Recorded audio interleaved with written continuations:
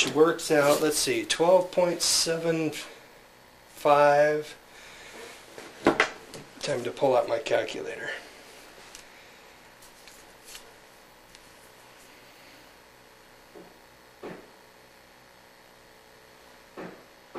I keep everything in this little PDA cell phone. Okay, 12.75 times, it just went up to 8.8 amps. 0.8 equals 10.2 watts. So basically, like a 40-watt bulb that's really dim that you keep in a really small lamp. Well, it would take about 4 of these solar panels to power a 40-watt bulb. But the thing is, it would power, say, 1 second of charge from the solar panel. It would take like 4 seconds of battery power, or solar panel output to light a 40-watt bulb for 1 second. So basically, as you're charging up this this battery cart, basically it will then, over a period of like 10 hours or so, assuming there's enough battery capacity in it, if you charge that thing for like 10 hours at that rate, or call it 4 hours, you'd be able to run a 40-watt bulb for 1 hour on that. Now, compared to the enormous, insane amounts of power that our society has available to it, with like fossil fuels and hydroelectric dams and just nuclear power plants and whatnot, this doesn't really compare. It's mainly just, this is just sort of an emergency thing. And if I had a generator, like if I could run a generator in a condominium environment like this, I could of course easily eclipse the output of this little battery cart. But basically this cart, it doesn't spew out any fumes, and it's a good short-term power solution. And you're not going to be running vacuum cleaners and stuff on it. In fact, I don't even know if I could run my wheat grinder on the output of this battery cart. If I did, it might discharge it fairly quick. But that's why I have a backup wheat grinder. I've got a hand crank one. It's a son of a bitch to crank, but you can produce your own wheat, your own flour with that. It's a country living grain mill, and it's built like a Mack truck. It's like it could crush little rocks practically.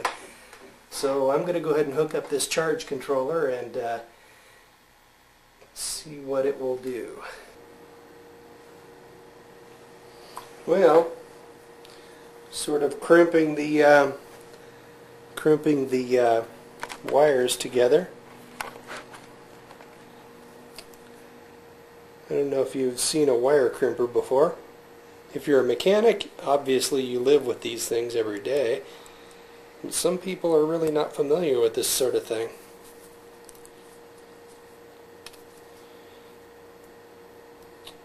Okay.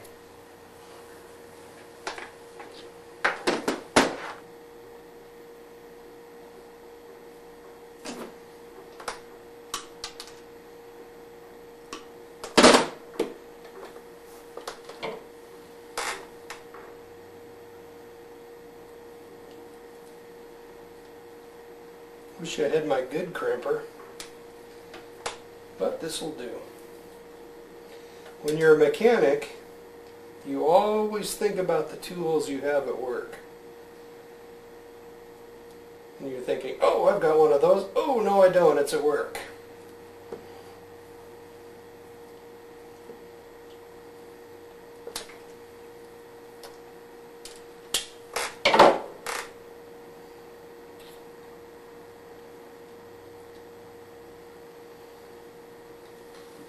And red to red and black to black. Extremely easy. Then of course you confirm it with your multimeter before you plug it in, or you might be buying a new charge controller. I don't know how robust the circuitry is on those things. Okay, in we go. And crimp.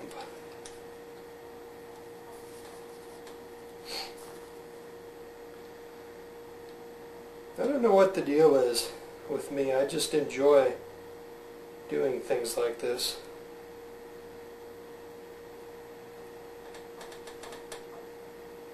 Like even today at work, I was happily just chugging away doing a coolant header plate on an M11 engine, if that means anything to you.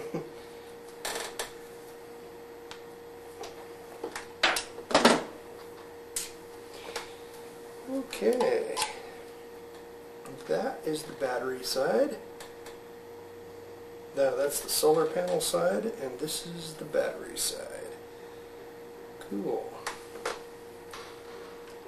Okay, the power's at the right spot, so now I'm just going to chop these little eyelets and replace them with a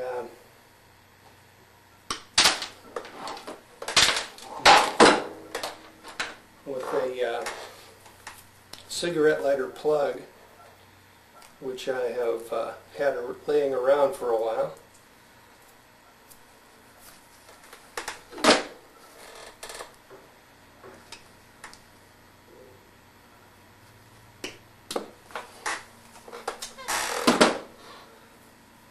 I wouldn't want to rig house current through something like this, but for 12 volts it will work just fine.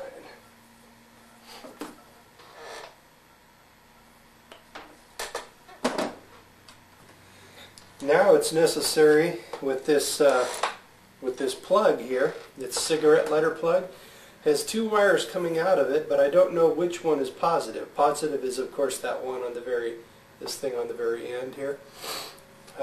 So in order to do that, you need to do a continuity test.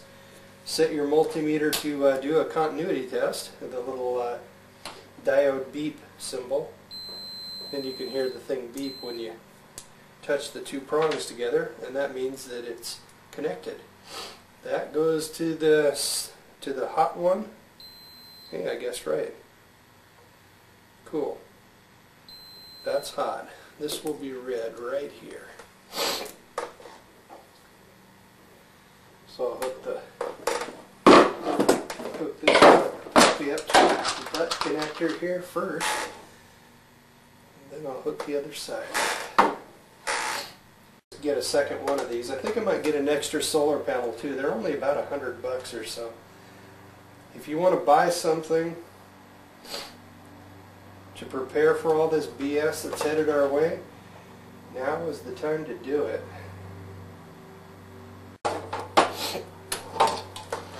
There, now I have the plug on one end and cigarette lighter plug on the other.